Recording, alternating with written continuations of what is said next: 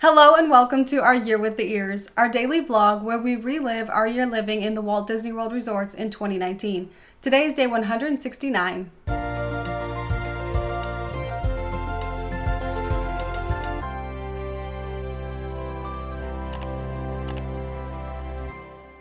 We got up this morning and headed up to the club level lounge to grab a few pastries and take them with us because we've got to get over to Grand Floridian. This morning we are going to be speaking to another group who happens to be here. They asked us to come and speak for a few minutes to all the employees. It's actually a car dealership from Georgia that a friend of ours from college is the son of the owner, and this connection happened somehow, and they asked us to come and talk to all of their employees about just the business side of Disney and what we've learned as far as customer service goes and things like that just from living here in the Disney bubble.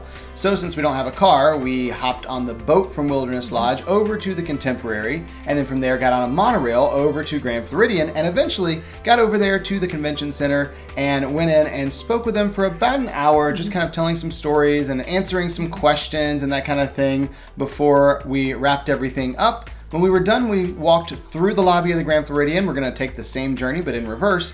And they had some live music there in the lobby of the Grand Floridian, and it is so beautiful when they have music in here.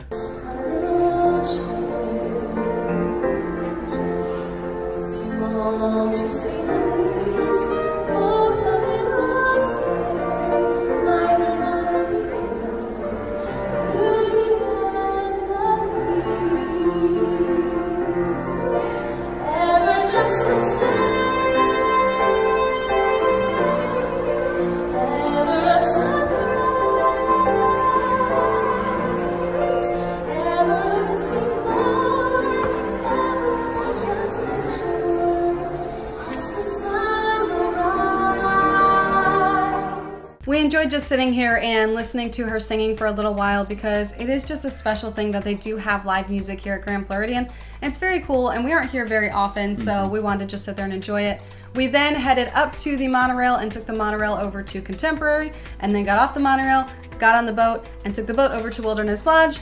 Thankfully we made it. It was a beautiful day so far today, and so it was a nice ride, and we have nowhere we have to be, so it's just really enjoyable to take Disney transportation. We did make it back in time for lunch, so of course we had those pinwheels, they had fruit and vegetables, so we just snacked and got settled in here with the beautiful view at the club level lounge and got some work done because we do have some work to do, and we know we have some stuff going on later today, so we wanted to spend a few hours working while we have the time. Especially while we have unlimited snacks and productivity juice from the Nespresso machine. This is the perfect place to work. We had our table there in the lounge, and all the concierge knew, and everybody that worked in the lounge stocking the food, they knew which table was ours, because if we were up there in the lounge, we were at that one specific table, plugged in with our laptops and just working and talking to people as they came by. It was a lot of fun. It's a great environment to work in. I don't know why that one is my favorite, but for whatever reason, I felt like I was the most productive in that one spot. We worked until dinner time, and of course we were very excited about dinner because they do have lighter snacks here in the afternoon. So dinner we always enjoy filling up. They had their normal salads, cheeses, all those things, and of course a favorite of Robert's was back tonight, the brisket. And if I'm being completely honest, I think the brisket up here is better than the brisket down at Whispering Canyon. Even though it's made in the same smokehouse, they season it differently and they put a different sauce on it downstairs. I actually prefer it up here because they have a different barbecue sauce with it. I think it's phenomenal. After we finished eating, we checked out a couple games from the concierge there in the lounge, and we were gonna take them down to one of the outside tables that's over there by the Roaring Fork, kind of the outside seating area. We had some cast member friends that were coming over after work. They were gonna hang out and play some games with us. And then the typical Disney afternoon thunderstorms happened, but it's later than normal, which means it's not gonna be just a 20-minute shower. It was just like an hour and a half of downpouring rain, so not really gonna be able to go outside and play the games, and there's not really room in our room that we have to set up and play board games, so we asked if our friends could come in and not go to the lounge and like eat food or anything like that, but just sit at one of the tables right there at the edge of the lounge area and play board games with us, and they graciously allowed them to, so we sat there and played Disney Vacation Club Clue, which is very much like regular Clue, except nobody actually died. You're not solving a murder in this because it's a Disney game. Although if they had dead parents, that would be a pretty normal thing at this point for a Disney movie. True. But it's not a Disney movie, it's Disney Vacation Club, which is just really cool because all the locations are actual DVC locations and all the little pieces are really awesome. So this was a lot of fun to play. It is a little different. The rules are a little different as well.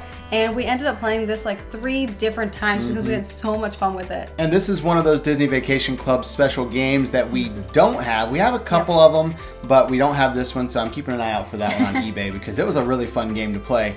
After our friends left, it was time for desserts, and it was also sunset. The rain had just started moving away from us here at Wilderness Lodge, but you could still see the rain. It was really cool to see that as the sun was setting. Another beautiful sunset here. I know we talk about it like every single day, but seriously, the sunsets are just gorgeous. And then we went over and grabbed some desserts, and I was so surprised they had the strawberry peach cobbler again. This is the 2nd night in a row. They never repeat the same thing 2 nights in a row, but for whatever reason, something happened with some supplies or something in the kitchen and they wound up doing it again, and I was so excited to see my favorite cobbler again. They also had some buttermilk panna cotta, which is the first time we've seen that. It was pretty good too, but honestly, I just wanted like 3 bowls of the cobbler because it's so good. We stayed up in the lounge just talking to everyone up there because we really enjoy seeing all of our cast member friends up there. It's so much fun every time we're back. So we just asked about their lives, how things are going. We chatted with them for a bit, watched Happily Ever After, and then made our way back to our room. And that was the end of our day today. So we'll see you tomorrow for our Year with the Ears.